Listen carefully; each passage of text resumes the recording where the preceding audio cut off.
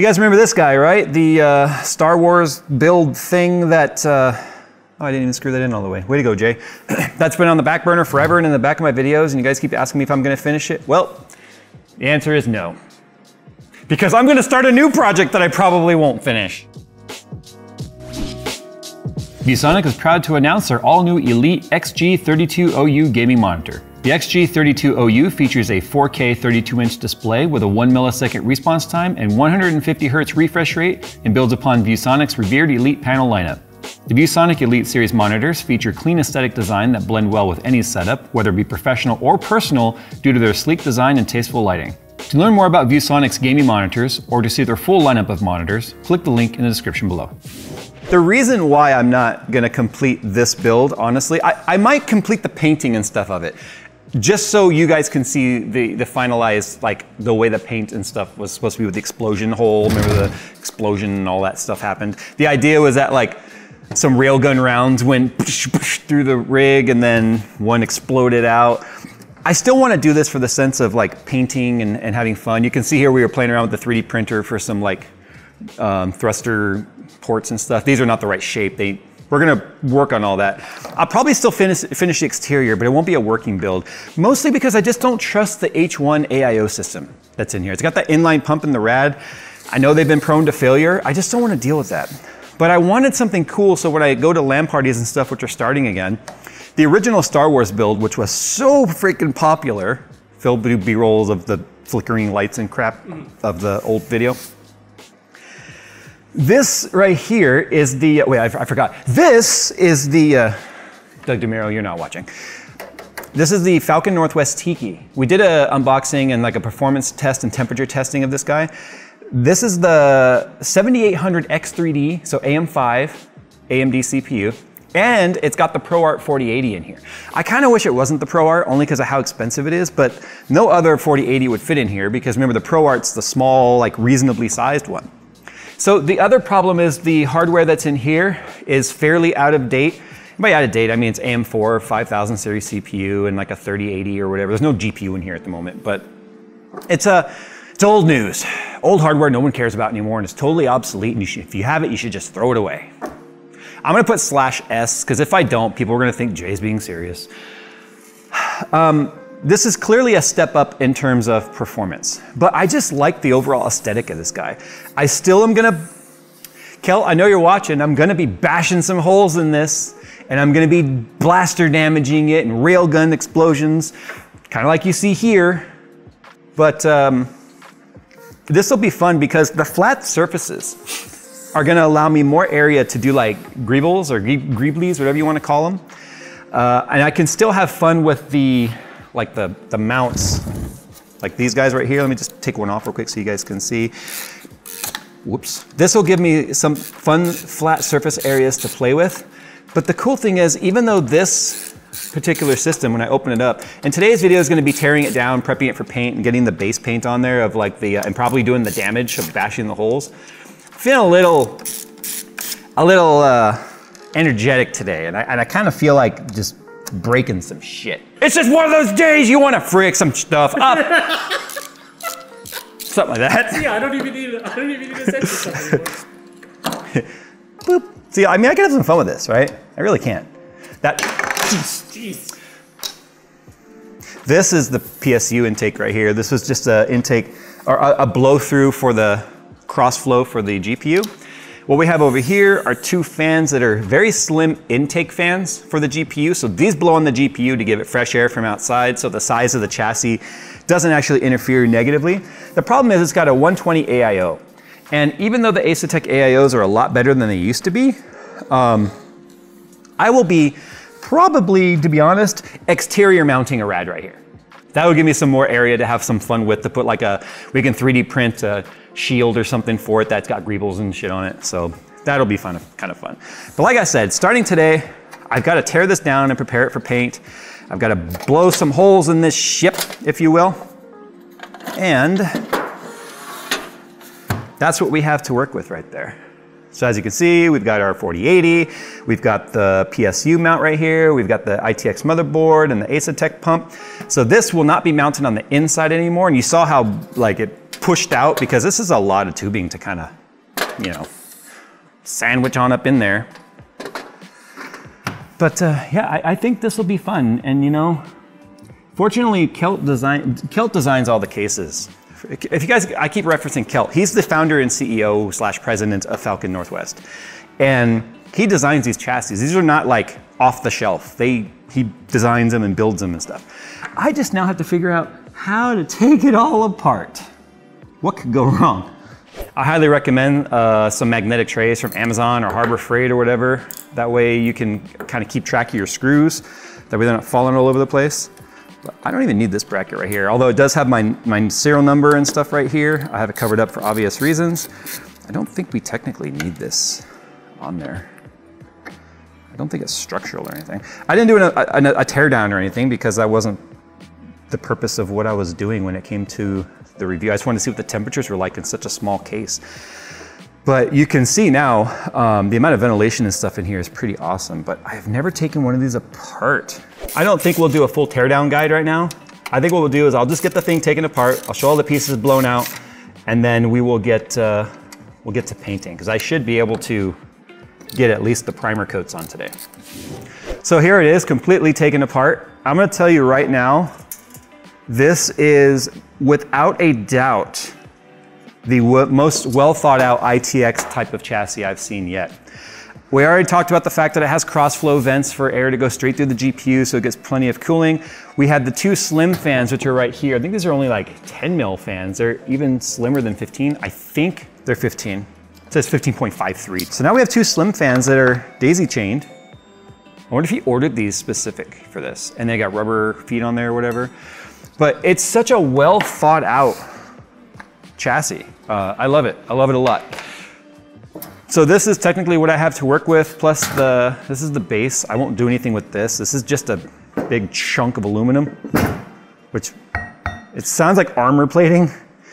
And then here, you know, I can play around with the damage and stuff. So I sort of got to figure out what I'm going to do here. I need to put all these parts away.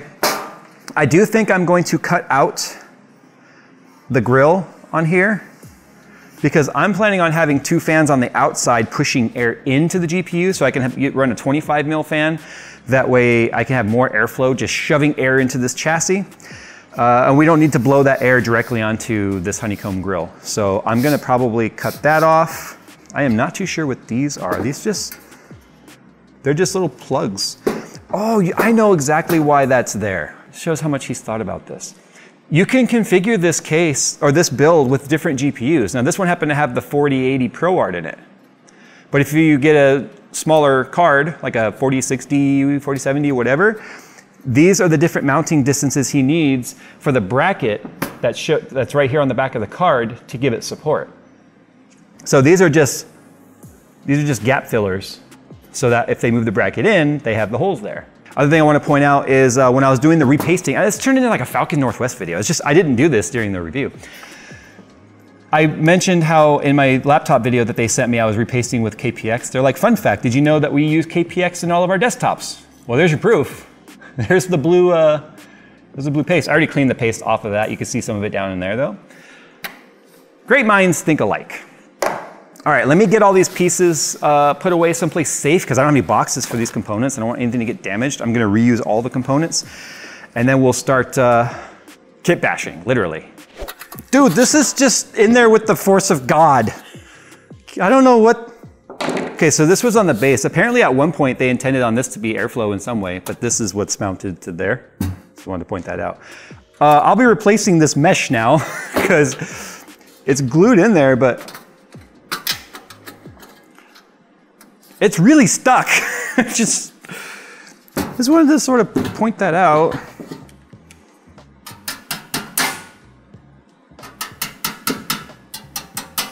I'm gonna tell you how cool Falcon's been though. They were like, if you break it, not this, but the laptop, if you break it, just let us know. Look, they mounted it before they painted it. So that's probably, I don't see any glue or anything on here. I bet you it was just adhesive with the paint. Or the powder coat. That's probably all that was holding it on there, if you want to know the truth. Now it looks like recon armor. Okay, so I think what we decided here is this is where the flow through was for the GPU air to exhaust out. I think I'm gonna utilize this hole and maybe expand it a little bit and just kind of rip this open, because then what we'll see is the heatsink on the backside of the GPU, and then I can custom paint the back plate of the GPU to match our JNN Jasonante theme. So that when you have this exposed area, you can see inside the GPU, and I'll have the wires and stuff coming out. Obviously, the GPU itself isn't going to be damaged, hopefully. See, like, because on this guy, where it really came in handy was the fact that what do you see in there? You just see a bunch of stuff, tubing and whatnot. This will just have the GPU right there, which might not be quite as believable, but this has more internal volume than this does. But the cool thing is we can really, like, greeble, I don't know what the correct word is. Phil says greebly, I say greeble. It's probably whatever Adam Savage says it is, to be honest. This greebly is so universally used, it is called the universal greebly. So we'll start with this panel right here. I really like doing battle damage. You guys know this. Remember the Destiny 2 build? You know, I love battle damage stuff. The Star Wars build, we'll start here. And I know I'm gonna have to cut some of that off. I'm gonna take my watch off, because doing this is exactly how I've destroyed the face of my watch in the past with all the dremeling stuff. And I have better ways of doing stuff now, for the most part. He's growing up. I'm a real boy.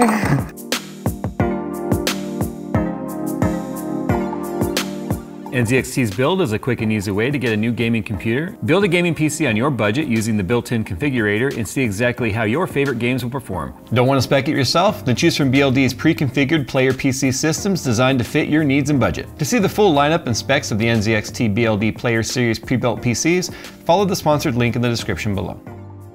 Okay, so change of plans, as is typical in these situations. I've cut out the hole here. I've decided this is not gonna be the explosion. The hole's too big already. We're gonna be covering this in greebles. So I'm gonna put the explosion here, and we'll have a greeble vent that, you know, will lead into the explosion. But what this allows me to do is to be able to utilize the back plate of the graphics card, and I can add greebles to the back plate and have that exploded out, so it looks like it went through layers of the ship before the massive explosion. So that's the plan for that. I don't think I'm gonna cut out the grills here. I don't believe this is gonna be enough obstruction at all to put fans here and not have it blow cleanly through on the GPU, honestly. I don't think it's gonna be a problem. Most of it's just because my Dremel bits, I don't have a lot of cutting wheels, and just laziness, to be honest, because a lot of this is just gonna be covered anyway. But we have damage we have to make right here, at least right there. And maybe another one over here somewhere. So what I tend to do in these situations is cut stuff. I don't know what I was gonna say. It's grabbing. This is usually the part when people watching are like, dude, that looks like stuff. You can't rush art. You can see I've kind of, that's like the cross is the impact exit spot. Science, physics. Where that comes to a point is where I wanted the center of the hole to be. And like I said, this next part's very delicate. It requires very special tools.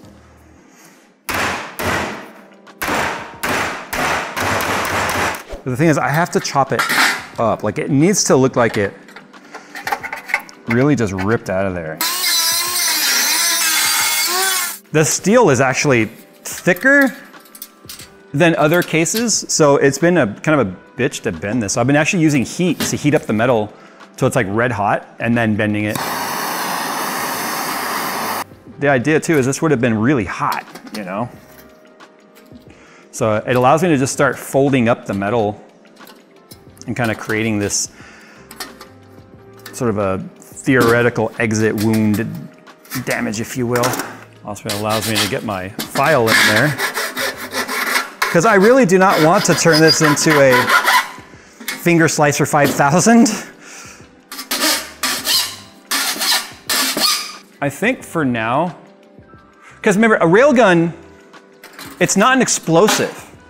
It's just a big dart. So the idea is this would look like it got sheared open by a dart. So you might be looking at this going, that doesn't look explosive. Explosive would be a lot more like what's on here, because you can see the melted stuff. So the idea is that the rail dart gun came through, split open the metal, And then I'm gonna make the inside, like what you can see in here, look like it has been damaged. I'm just toying with right now opening up this hole a little bit wider, to be honest. It still has a little bit too much of a diamond shape, but I imagine that would be somewhat accurate because the railgun rounds are kind of a point, like a squared off point. They're not perfectly round. So they're designed to have a point, so they have these cutting edges as they go through stuff. Railguns are real tech, but obviously at the scale we're talking about here in the Expanse, it's a little different. So I think I'm gonna open up the hole a little bit. That's a little better. That's a lot better. I still think I'm gonna have some of the greebles around it melted too, because the cool thing about them being PLA printed, it can melt it pretty easily.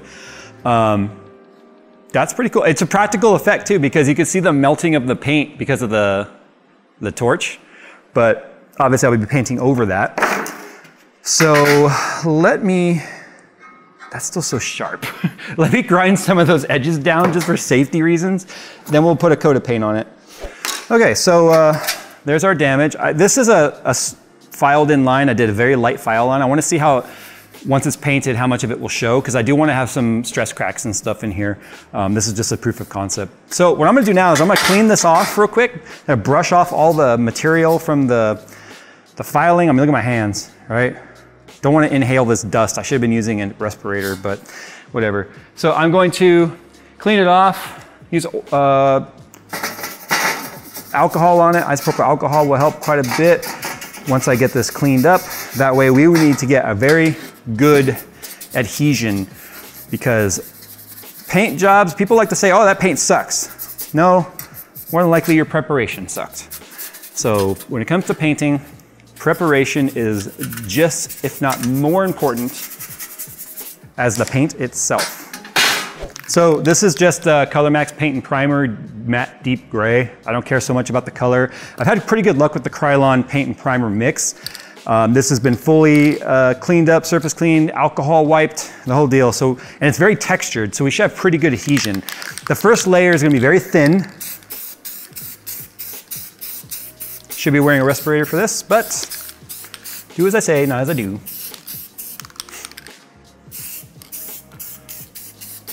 That's literally all we're gonna do for the first coat. We'll be back in a minute. All right, so this is just the primer paint base coat, kind of going with like a battleship gray kind of a color. It's dry to the touch, but it's not cured yet. It'll have to cure overnight. But if we just go ahead and set it on here now, there we go. Obviously I'm gonna be weathering it a bit. Probably won't be going with the whole like rust theme like I've done on the past, because I guess that's the one thing I've kind of realized is like, I guess things would only sort of rust on the surface of a planet, but not in space because there's no moisture. Or oxygen, you're right, so it can't grow. Anyway, there's that right there. So you can obviously imagine the GPU will be there. We'll have stuff going through that. So not bad for a part one. I still have a lot of area to play with greebles on here, greeblies. And then on this side as well. Dang, it's so bent, look at that. I sure as heck did a number on this guy, didn't I? So these little pins should help relocate that though, where they need to go. There. Nice. It looks kind of cool two-tone. But anyway, I know it doesn't look like much, okay? It's the first part of 17 parts in a year worth of build. Guys, I swear to God, I'm gonna try not to take a year to do this. I wanna get this done quick. I'm excited about it and I wanna do it. But there's a lot of 3D printing aspect to this. I think that's gonna look pretty neat. Yeah, I imagine we're having an external rad right here. We'll have some vents and stuff on that. Greebles going everywhere. This will be all sooted up. I'm gonna end up having wires poke out like I did the other one. It's gonna be nice. But that's not too bad. Not too bad for a start. I got most of the sharp edges kind of taken care of. And as you paint them too, the paint really builds up and kind of gets rid of some of the sharp edges, but I did get rid of a lot of the sharp edges on there. I'm excited about this. I'm gonna have to cut like a hole in here, and then I'll come up with some sort of 3D printed cover for that, because this is how I'm gonna have the tubing for the AIO come out to the brackets, which are mounted out here, that the AIO will be attached to. So we've got some stuff to figure out. Not bad for part one. This is where I think you guys, I love asking you guys for ideas, because every now and then like someone will come up with an idea that's just like, that's genius. I don't know why I didn't think of that. Probably because I'm not a genius. Anyway, thanks for watching, guys. The JNN Jasonante from the Jupiter fleet We'll be, wait, Jupiter fleet. Does that make me Mars? Am I Martian?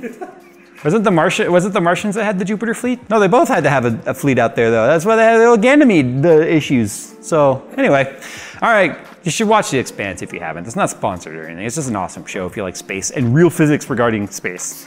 All right, thanks for watching. Sound off down below with what kind of neat ideas you think we should have for this. And I'm gonna have to clean up this mess and then get to looking at Thingiverse and see what kind of neat greebles we can come up with. Thanks for watching. We'll see you in the next one.